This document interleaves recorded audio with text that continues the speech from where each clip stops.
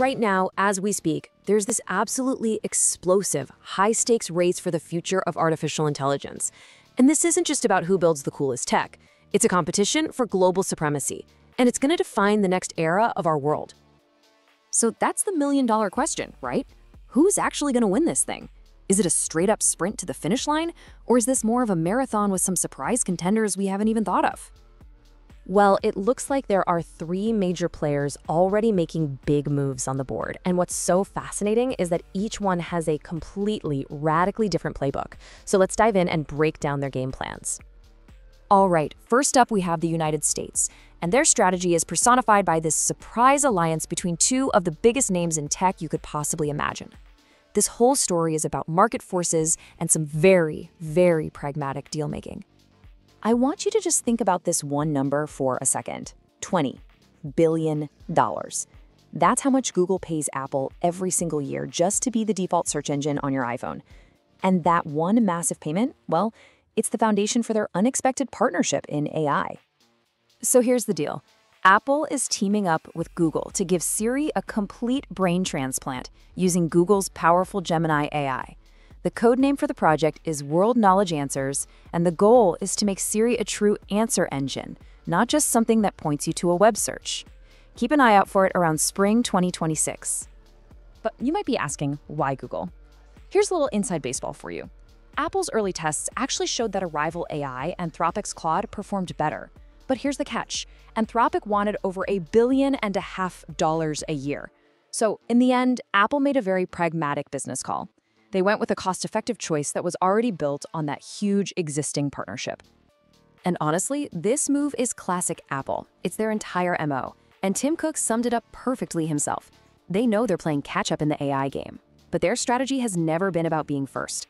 It's about showing up, maybe a little late to the party, and creating the product that defines the entire category for everyone else. Okay, so take everything we just talked about, market forces, corporate deals, and flip it completely on its head. Our second competitor, China, has a totally different approach. We're talking about a top-down national strategy that's all about building an entire generation of AI natives from the ground up. And the scale here is just mind-boggling. As of September 2025, China has rolled out mandatory AI education for over 200 million students. We're talking from first grade all the way through high school. This isn't some elective or an after-school club. This is the core curriculum. And the way they've structured it is pretty genius. It's this graduated approach. You know, first graders start simple, just by learning to recognize AI and things like a smart speaker. Fast forward to middle school, and they're learning entire AI workflows. By the time they're in high school, they're literally designing and building their own AI systems. It's a long-term play for total AI fluency. So why this massive all-in push? Well, this quote from venture capitalist Marc Andreessen really nails it. He called it AI's Sputnik moment. And what prompted that?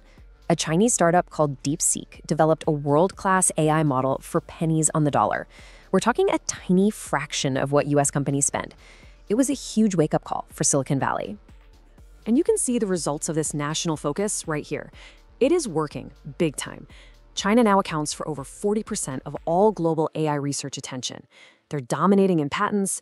The data is pretty clear. Their centralized, long-game strategy is paying off in a huge way.